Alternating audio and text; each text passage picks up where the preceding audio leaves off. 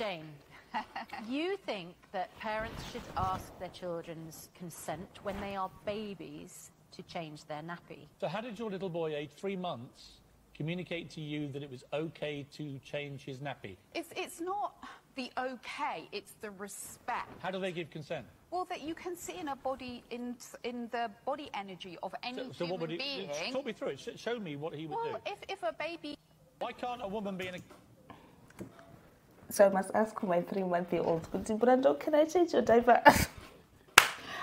Look, I don't, you see, I really don't think that she necessarily made like you know, like you have to ask for permission like that. Like I would ask with you like, oh, Taffy, can I do this? What, like, I think what she made with my experience with my older sister's baby, it wasn't necessarily asking for permission, but it was more like you talk the baby through what you're doing so that she's more relaxed and comfortable. So, you know, oh, hi, it's time to change your diaper, and we had these necessary rhymes, you know. But even when she was fighting to get dressed, it would be like, different. But that's a natural process, is it not? That you would do with any baby. That you're like talking them through the process and stuff like so, that. no, I'm just saying, is it not what she meant? No. Like, are we not taking it too literal? Like, you have to, you know, like, that's why be she's like, probably... hey, may I please? That's what she meant. Because if it's something so natural, why else would she be on a TV show? Because she's even talking about, but she's even talking about, you know, the body language of a 3-month-old. That before you change the diaper, you must check all the settings and be like, okay, she doesn't want green light, no. Okay, but if the body language says no, do you leave the diaper there smelling? First and foremost, you came out of me. Now you want to get consent. I must consent to change you. Crazy. No, that's craziness. No, I don't disagree. I think we've taken this consent thing to a whole another level, and to an age group that it's really not necessary. These are the people that our kids are supposed to look up to when they switch on TVs and be like, that's why people don't want to watch the news, and you get this kind of news. Like, I must be like, Brie, can I have your consent to sit next to you? It's ridiculousness. This is how we should just say.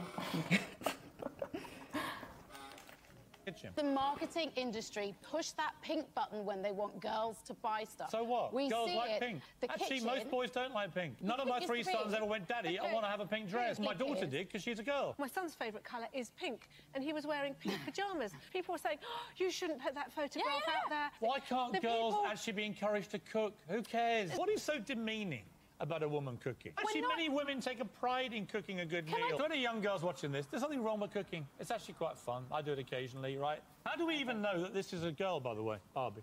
Is she identifying as a woman?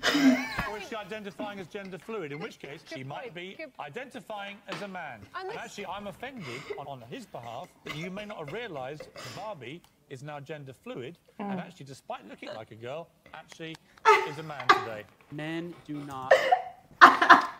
Is he lying though? Is he lying though? Because honestly, there is nothing wrong with cooking, guys. As a female, I love to cook. I enjoy the process of watching my brothers enjoy what I made, knowing that they're gaining weight because of what I made. Brag about it to his friends. Like, imagine.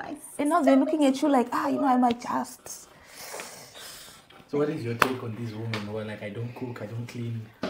That's them. Like, personally, I was telling you this yesterday, I love a clean floor. I will be on my knees to wipe the floor, to mop the floor. Up close and personal. Imagine coming home to a filthy house. Just kill me. And now, just because I'm an independent woman. But these things don't have roles, though. I think that they don't have roles. Like, you genuinely have men who love cooking. Like, food is their love language as such. They feel like when they feed you, whether they've cooked or bought the food, it's them expressing how much they care. And then maybe she cleans up after. Like, it's beautiful. But I think that argument originates from the idea that a lot of modern women, especially in the West, are like, I want a guy who provides, who pays for everything, who gives me a house, a car, whatever she wants. But then in the same sentence, she says, I don't cook, I don't clean. There are examples of guys who come home complaining that I get home and the house is a mess. There's no food to eat. And he's doing his part. And then she's just like, I don't cook, I don't clean. I think then it comes to that conversation, what do you bring to the table? Because I feel like most men actually do not have a problem to provide for the women that they love. When they have the financial ability, I don't think there's a man who will sit there and be like, I don't want to buy this lady that I love a beautiful purse. It might not be $5,000 worth, but you know. I also feel like it's selfish for you to just say you want a man who does this, and then you just... So what's your purpose then? Like to just survive. To look pretty? Yeah. There's so many pretty women out there That's who are true. willing to go on all fours, ready to... You think he will not start cheating? the floor. You're not giving your man... If you are not giving him a hot meal, he's getting it somewhere else. Best believe that. Because there's no but way... even if he's getting a hot meal from you, he's probably getting 2 others. Men are unpredictable. Men will humble you. They will leave you in the desert with no words. They will humble you. You will do everything. Don't get me wrong. Yes, men will humble you, but each person has a trigger. I don't care what people say. For a man to start cheating, something must have happened. She's not saying that it's the woman's fault, but she's just saying usually something happened. Usually, I was about to ask, because you said you will do everything and he will leave you in the desert. Everything from your perspective or from his perspective? That's the thing. Because in most cases, women now want to do everything that they want to do, and the guy will be there saying exactly what he wants. But they're not listening. You don't hear it. That's true. That's the thing. But don't I think hear it open because and it's honest going... communication. Like you can only do open and honest communication only comes when you are open and honest to someone who's people don't get that part in relationships. Yes, you can be open and communicate thoroughly, but if the other party is not able to hear or understand what you're saying, because you might both be speaking English, but this person is hearing Arabic, so they will not know. I also want to say, but it's the same with men. Just because one man cheated on you doesn't mean all of them are the same. So if you're not listening to him, he's just like, baby, I want sadzani muriwo, I want pap and vegetables, and you order creamed mushroom. No, baby, you order KFC. What do you think is going to happen? What do you really think is going to happen? It's going to come to Brie for pap and vegetables. But Brie's food is nice. Hey, you will smell it from across the road there. Next thing you know, your man is cheating on you because of a hot meal, because you refuse to learn how to cook, because you want to be a modern woman. You can't even feed yourself. Please, you can't even feed yourself, but you want to be fed by someone else. You don't cook, you don't clean, so who's going to do it? I think there's nothing wrong with being a modern woman. There's nothing wrong with wanting a man that can provide for you. But you also have to be able to provide the best. Like if he is okay with you staying at home and not working and being a beautiful woman he comes home to, can you just make sure that he's coming home to something that he is excited to get to? Can't say every time he packs his car, it's like, damn it. Here we go again. Here we go again. If he's making you happy, why can't you do the same? Yeah, it's a give and take situation. You take what you can, but also give what is required. Take what you require, give back what is required. Give and take. There's nothing wrong with cooking. Feed each other's souls. There's nothing wrong with cleaning. Nothing. Cleanliness is next to godliness. Amen. Please, yes. Clean your houses.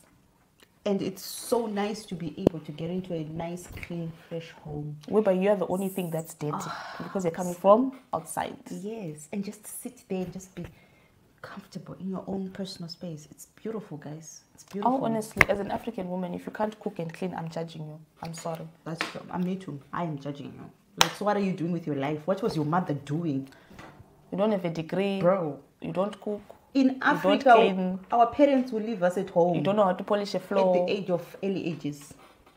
And they will expect you to come home to a clean house, a cooked meal, your homework done, uniform washed. I honestly feel like the Western mold has made Africans lazy.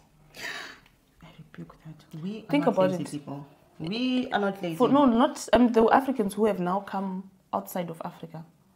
Because we're now being...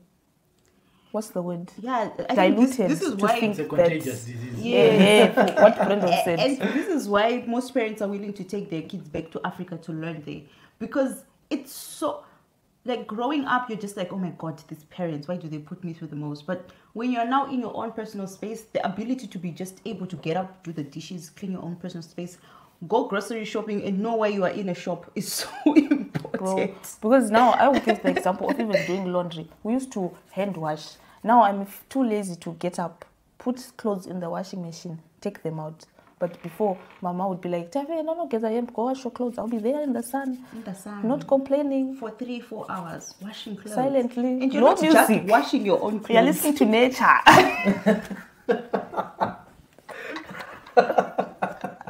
God is speaking to you. What? Bro, now you can't clothes. even put clothes in the laundry. Yeah, I know. Let's come on. Let's be real, guys. Let's behave. We are not living in a movie. This is real life. This is Clean. not Cinderella. Cook. Beauty and the Beast.